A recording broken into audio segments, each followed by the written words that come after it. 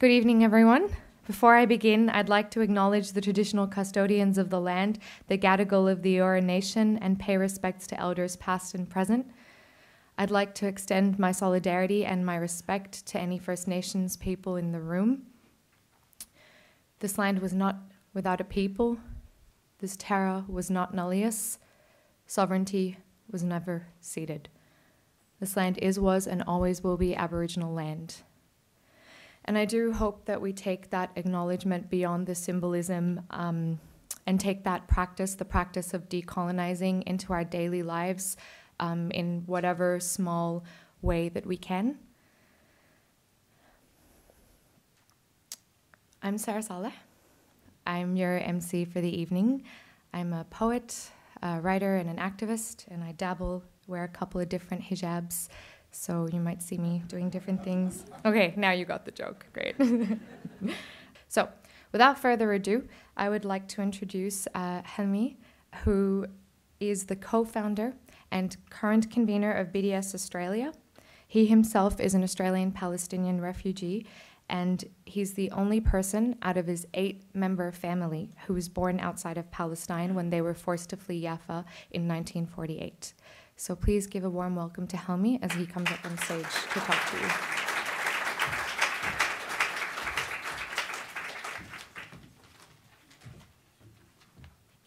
Thank you, Sarah. Thank you so much, Sarah. Good evening, everyone. On behalf of BDS Australia Executive Committee, I would like to welcome you all tonight and thank you really for being here with us to listen to Professor Richard Falk. I would like also, of course, to thank New South Wales Parliamentary Friends of Palestine for helping us in securing this hall. This is the House of Australians in New South Wales.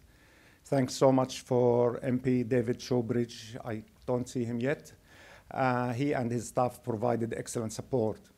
I would like to thank all the MPs in the same group, the Parliamentary Friends of Palestine, Shaukat Maslamani MP, and MP Linda Volz and Paul Lynch. Some of them are overseas. I have also to acknowledge the presence of a long-standing supporter for the Palestinian cause, Greens Federal Senator Lee Rhiannon.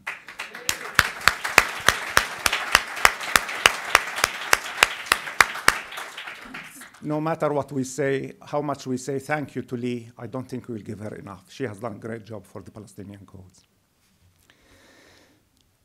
I would like to welcome the Palestinian ambassador, Izzat Abdelhadi. Dear Izzat, we know that you have done a great job to support the Palestinians, pro-Palestine civil society in Australia. Thank you for coming.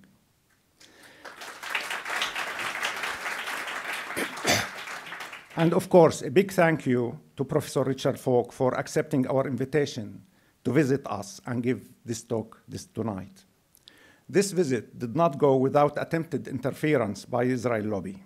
We expected them to be annoyed, but we did not expect them to go that low, to the extent to write to the immigration minister, asking him to revoke or refuse his visa.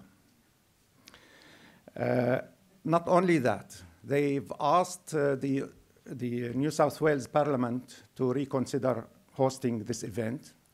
What is called Jewish Students, Australian Jewish Students Union, which I think should be called Zionist Union rather, has asked to, protested on a talk that Professor Richard Falk is giving tomorrow in University of Sydney. By the way, if you don't want to know more details about this event, there are flyers on your seats. If you like to listen, that might have some academic twist there as well. The Zionist lobby launched an unethical attack on Professor Falk. This man, who says, I am a proud Jewish American, who is an eminent global reference point in international law, whose CV you will hear more about when Professor Stewart Rees introduced him tonight, was described by the lobby, quote, to have consistently maligned Israel with anti-Jewish and anti-Semitic trope. This man is Jewish. He is accused to be anti-Semitic. They also sorry. Yeah, it's a joke. They also called, yeah, and the Falk, Professor Falk wrote back to the Australian Jewish News, which was the voice where all these attacks has happened. And in a detailed reply, he took point by point, accusation by accusation, and rebuked them all. But this reply was never published, nor the 400-word summary that they said we have to commit to the editor's guidelines have been published so far. Of course, this lobby doesn't engage, doesn't apologize. They just know how to attack. If you are interested in these details, we have published a media release with links to our website, on our website. But all of that is really details, is merely details. The fact is, this lobby, like the government they defend, bases its policies on distorted facts at times and on straight-up lines at others. Therefore, they get panicked, really scared, when someone with such high credibility and caliber tells the truth with facts and provides political analysis in a highly professional manner. This professional manner of Professor Falk is represented by when he wrote back to the Australian Jewish News and said, I have admitted before to have done human errors, and I did not have the best judgment in another case. But all of this is immaterial to the lobby. Let me tell you another example that is very telling about the credibility of this lobby. As you may have heard, prior to the federal elections we had in May, another long-standing supporter to the Palestinians, the former federal MP Melissa Park, was forced to withdraw as an LP candidate in Western Australia. In a TV interview, the Australian newspaper foreign auditor, who is part of the lobby, of course, do you think he is part of the lobby when he is in the Australian? I think he is, said that the statements by Ms. Parks about the actions of the IDF at a checkpoint was totally fabricated. He forgot to do his homework. The incident where a Palestinian woman was forced to drink from a bottle of bleach she carried turned out to be not only true, but on the public record. It was in the Age newspapers at the time it occurred and was reported by Reuters. Commenting on the same incident, the co-director of Executive Council of Australian Jewry tried to be more credible. So he went on and said that there were circumstances that exonerated the IDF soldier. There are reasons to exonerate someone, to force someone to drink bleach in the legal system of the Australian, of the Israeli system. I must make, anyway, a joyful point today.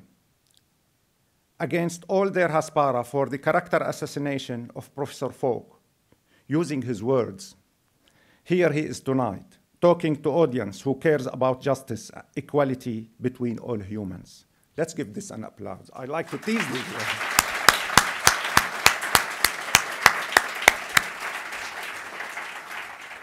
This is my genuine request to the Israel lobby.